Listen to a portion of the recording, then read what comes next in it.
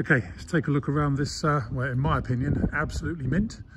Land Rover Defender 90, 50th anniversary, 4-litre V8.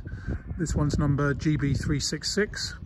And this one's just come to us fresh from restoration by a known specialist in these that buys them, collects all the parts, and bit by bit puts them back to original standard. And this one, as far as we can tell, is about as original as you can find, even down to the original radio, which radio cassette, which apparently took a great deal of effort to source.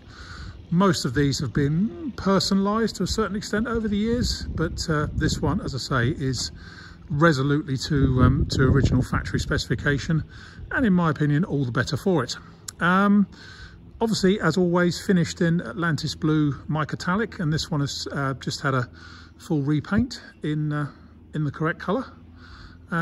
Fitted with the correct pewter alloy wheels, shod with a matching set of original spec BF Goodrich all-terrains TAs.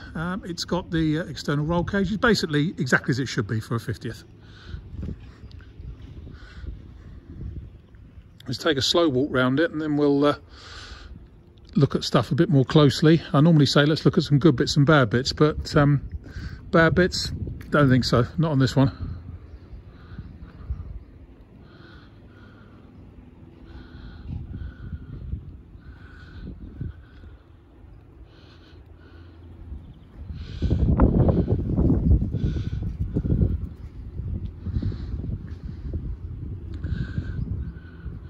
So there we have it. Let's start at the front. As I say, just come fresh from the paint shop. So superb paint on it, in my opinion.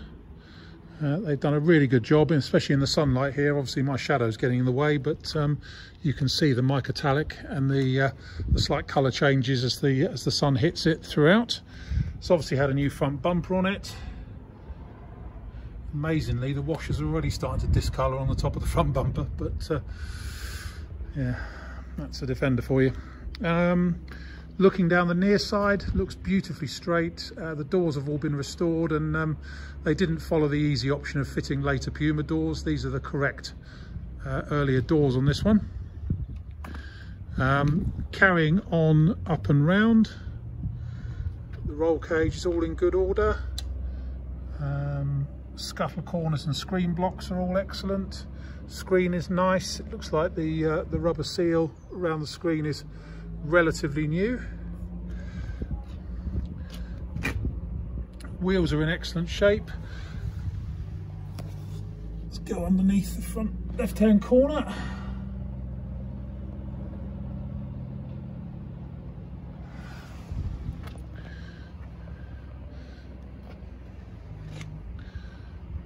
Doors, lovely. As I say, the doors are restored ones, so the frame down the bottom here is fantastic. It's got the correct speakers in the doors. Again, most of them have been changed or uprated, and as I say, even down to the original type radio cassette, which is tuned to Radio 4 at the moment. It's got all the right bits in it in terms of its alloy transfer box lever and window winders.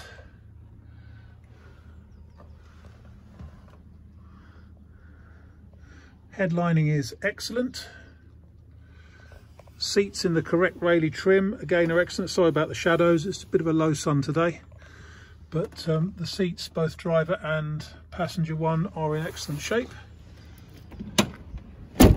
Side steps are in good order. Near side rear wing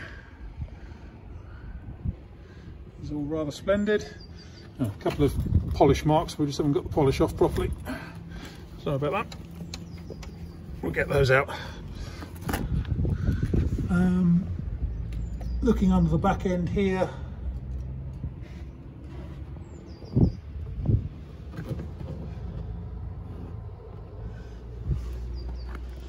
and around the tail end,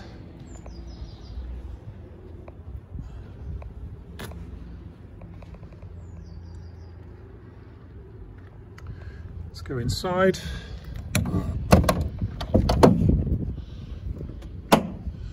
Again, the tailgate is the correct type for the vehicle, and again perfect along the bottom edges, bottom of the frame. And in the back here, apart from this tiny stain on this seat here which I hadn't spotted before, the seats are all in splendid order. As I say, this is exactly as it left the factory 22 years ago.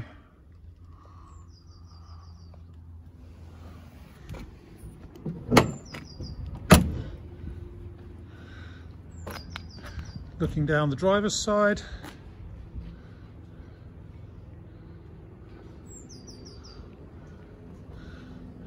very straight once again, and we'll have a look under here.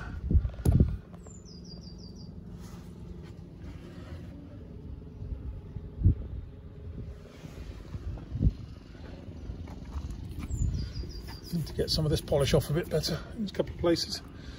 It's just so we've given it a clean once it's arrived. But offside door, lovely. Offside front wing, again lovely.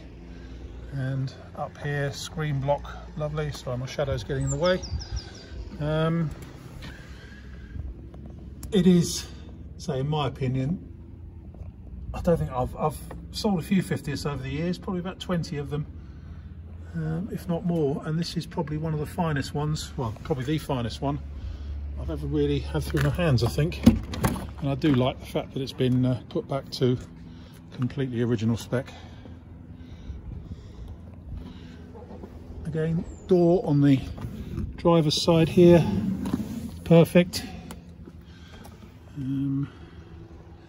Dash, seats, very, very, very hard to fault, in my opinion.